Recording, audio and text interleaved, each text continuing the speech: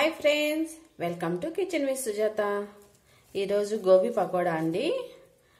ముందుగా గోబీని ఇలా చిన్న చిన్నగా కట్ పీసెస్ చేసి పెట్టుకున్నాను. ఇది ఒకసారి కూడా కడిగేశాను. ఇప్పుడు ఇందులోకి మనము హాట్ వాటర్ పోసుకుందామండి.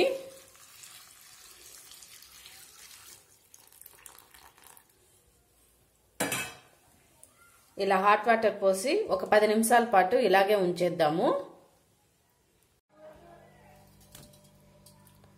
10 నిమిషాల తర్వాత ఈ గోబీని అంతా పక్కకు తీసుకుందామండి.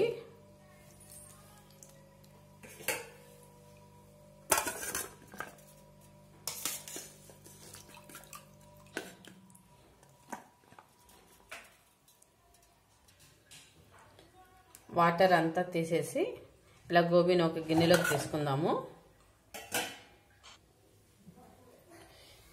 ఇప్పుడు ఇందులోకి అల్లం వెల్లుల్లి పేస్ట్ 1.5 టేబుల్ స్పూన్ దాకా తీసుకుందాము. అలాగే గరం మసాలా 1/2 టేబుల్ స్పూను, కారం 2 టేబుల్ స్పూన్లు,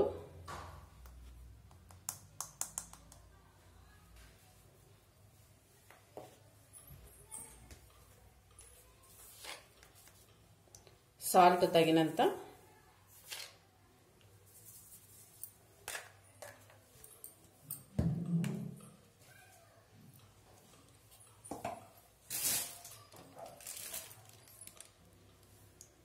అలాగే కార్న్ఫ్లోర్ వచ్చి ఒక 2 టేబుల్ స్పూన్లు,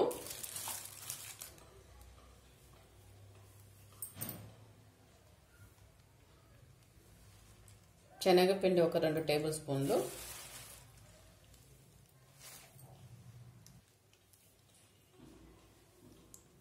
మైదా కూడా ఒక 2 టేబుల్ స్పూన్ తీసుకుందామండి.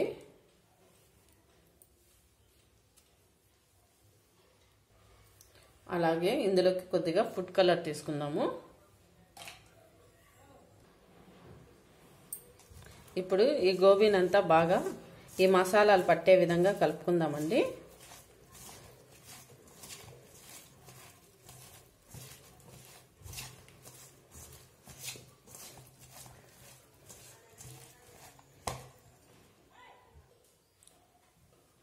ఇలా ఒకసారి కలుపుకున్న తర్వాత కొద్ది కొద్దిగా వాటరు ఇలా చల్లుకుంటూ కలుపుకుందామండి.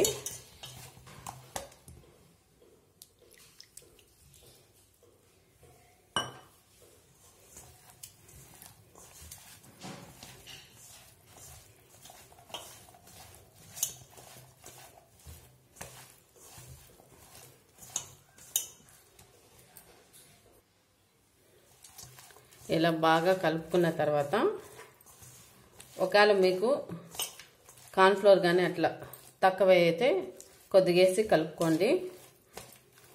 ఇలా కలుపుకున్న తర్వాత మూత పెట్టి ఒక 1/2 అవర్ పాటు పక్కన ఉంచుకుందామండి. తర్వాత మనము స్టవ్ వెలిగించుకొని కడాయి పెట్టుకొని అందులోకి నూనె తీసుకోండి. నూనె హీట్ ఎక్కిన తర్వాత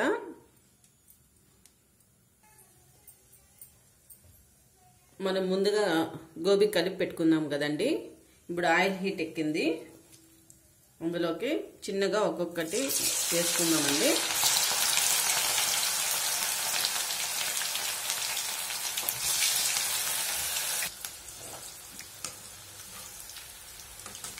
ఇలా వేసిన తర్వాత 2 వైపులా తిప్పుతూ బాగా ఫ్రై చేసుకుందామండి గోబీని.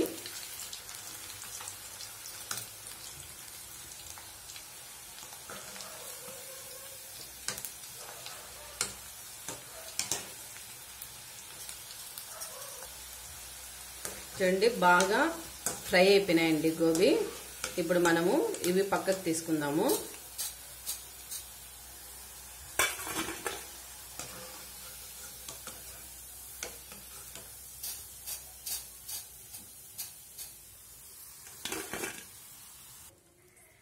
ఇలాగే మనం ముందు కలిపి పెట్టినాం కదండి, అవి మిగతాటివి కూడా ఇలాగే వేసుకోండి మీరు.